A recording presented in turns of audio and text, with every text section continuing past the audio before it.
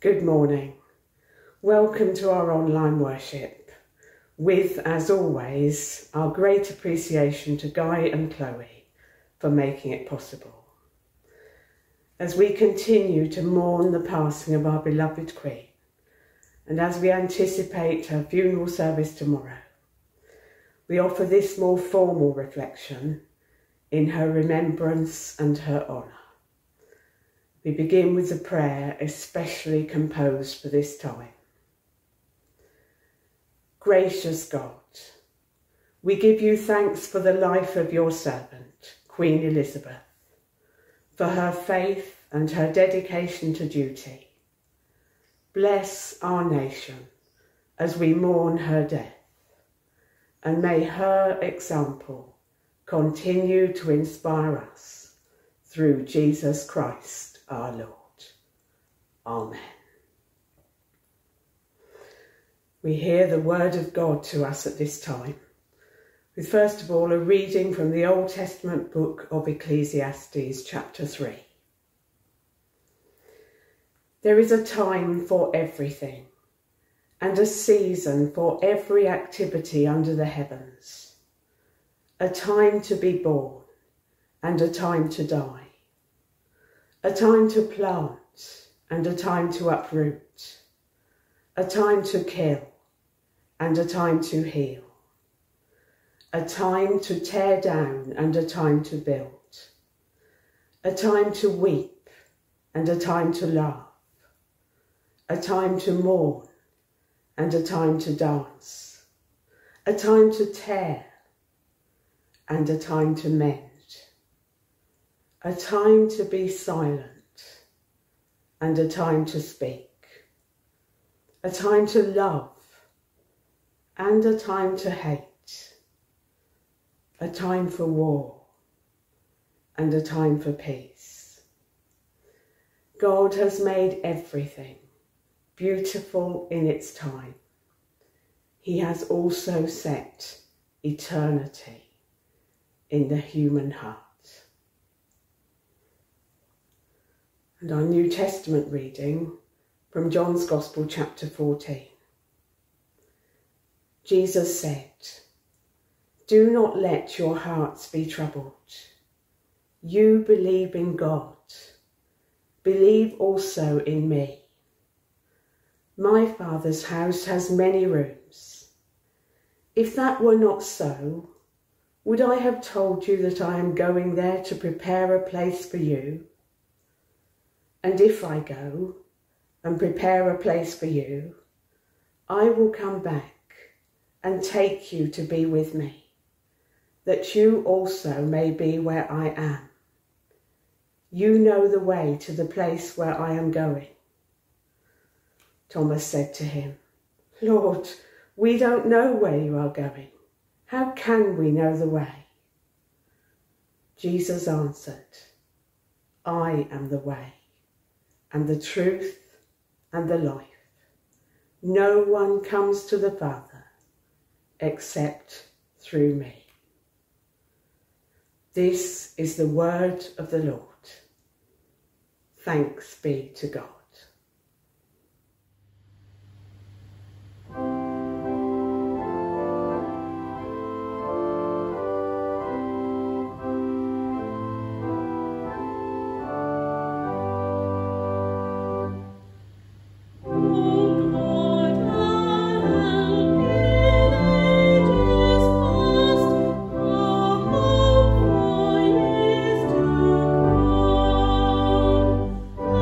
Shall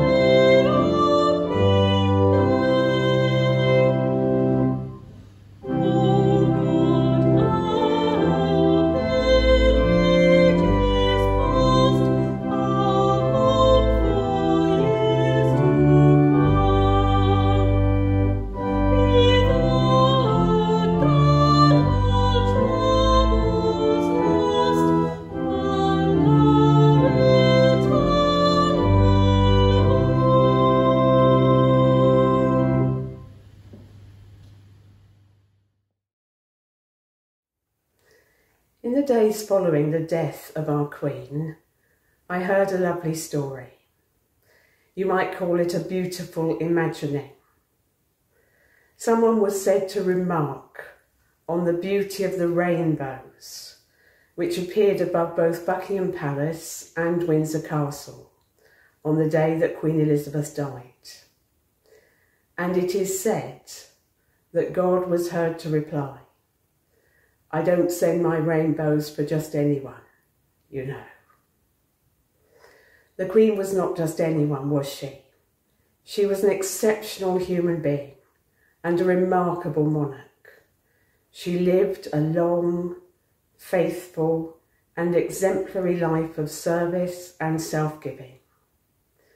She was not defined by the trappings and wealth of royalty, but by the depth of her dedication to the peoples of our nation and of other nations who had been entrusted to her care. And it becomes ever more apparent that she was defined at her very heart by her faith in the Lord Jesus Christ. Because of the reality of the Queen's own personal faith, the many services being held at this time in her remembrance and her honour have an additional reality.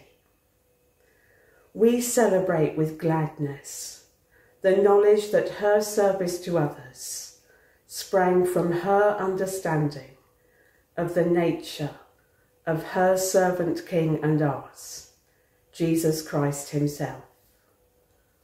We honour our Queen with our prayers, knowing that she too had a life of prayer, which undergirded her character and sustained her even in the darkest times.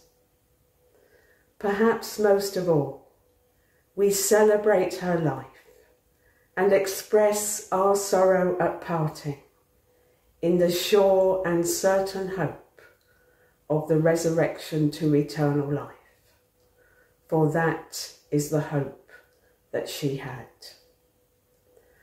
That lovely and familiar reading from Ecclesiastes, so apt in its testimony to a long and fruitful life, reminds us that we are created not for this world alone. God has placed eternity in our hearts, and our rightful destination is to be with him.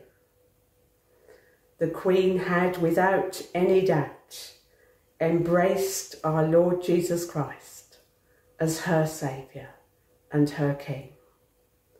What we witness at this time of sadness is the end of her amazing story here. What we cannot yet see, but one day we shall understand, is the beginning of her story in eternity. On the night before he died, Jesus promised his friends that he was going ahead to prepare a room in heaven for them. The way to that eternal home was through him. To walk in his footsteps in this life would mean to walk home with him. Later, the disciples would understand that it was the death and resurrection of Jesus which opened the way to the heavenly home prepared for all who love him. There can be no doubt that the Queen chose to walk the way of Jesus Christ in this life. There can be no doubt that on Thursday, the 8th of September 2022, Jesus took her home to be with him. We rightly make much of our Queen's exemplary life and conduct. I believe it would be her prayer for us that we should also look beyond her to the rock on which she built her life, the Lord Jesus Christ himself. For it is by faith in him that we receive God's promise of our own place in his eternity, where we, as our beloved Queen now does, may look on the face of Jesus, the King of Kings. Amen. We're going to listen now as Chloe sings what is believed to be among the Queen's very favourite hymns. Thank you, Chloe.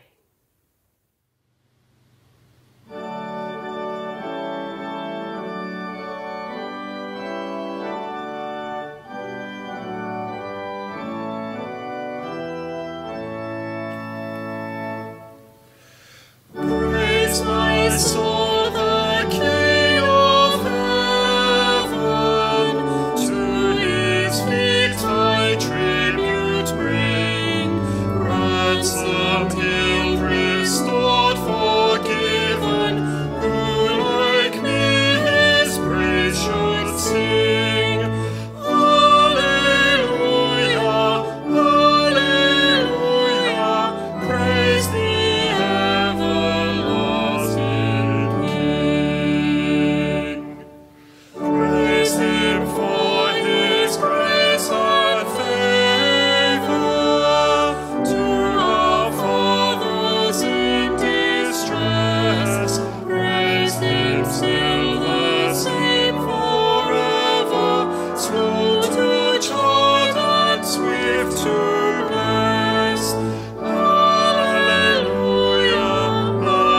alleluia, glorious in his faithfulness.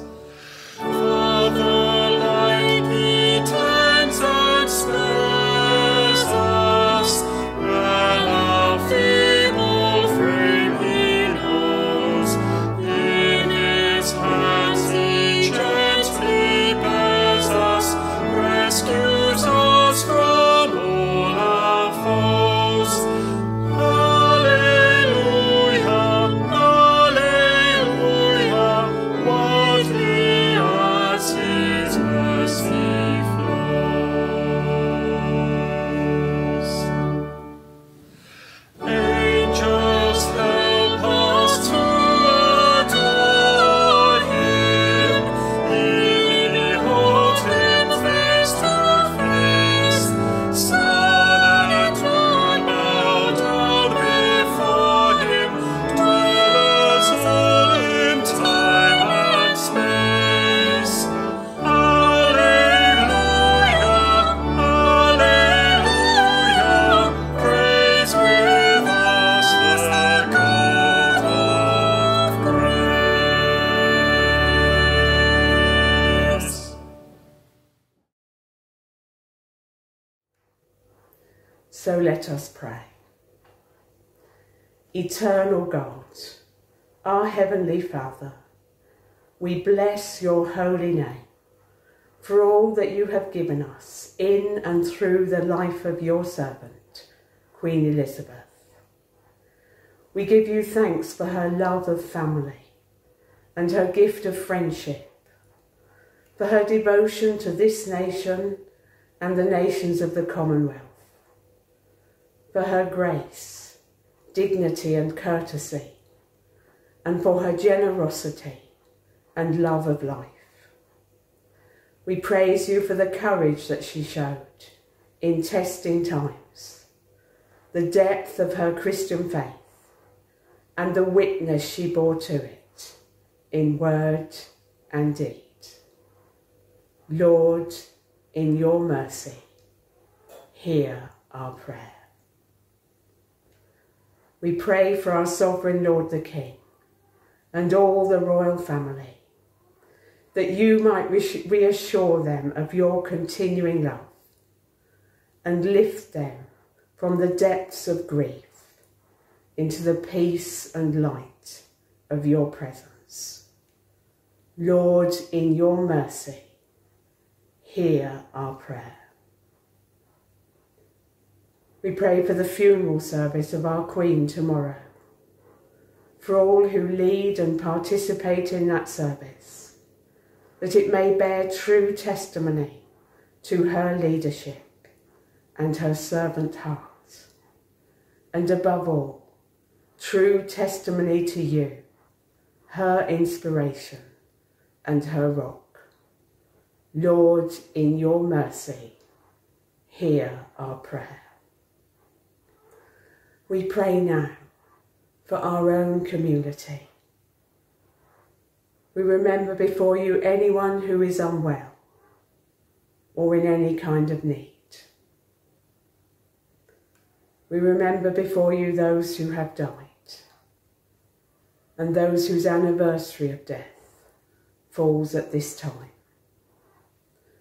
Lord, in your mercy, hear our prayer. And the words of the poet John Donne: bring us, O Lord God, at our last awakening, into the house and gate of heaven, to enter into that gate and to dwell in that house, where there shall be no darkness nor dazzling, but one equal light, no noise nor silence, but one equal music, no fears nor hopes, but one equal possession, no ends nor beginnings, but one equal eternity, in the habitations of your majesty and glory, world without end. Amen. And let us gather up all our prayers in the words that Jesus himself taught us to pray. Our Father, who art in heaven, hallowed be thy name. Thy kingdom come, thy will be done on earth as it is in heaven. Give us this day our daily bread, and forgive us our trespasses, as we forgive those who trespass against us. And lead us not into temptation, but deliver us from evil. For thine is the kingdom, the power and the glory, for ever and ever. Amen. After the blessing, Chloe will sing a wonderful hymn in celebration of the victory of our Lord Jesus Christ over death itself. May the Lord be with you. God grant to the living grace, to the departed rest, to the Church, the King and the Commonwealth, and all humankind, peace and concord, and to us and all his servants, life everlasting, and the blessing of God Almighty, Father, Son, and Holy Spirit, be among us and remain with us this day and forevermore. Amen.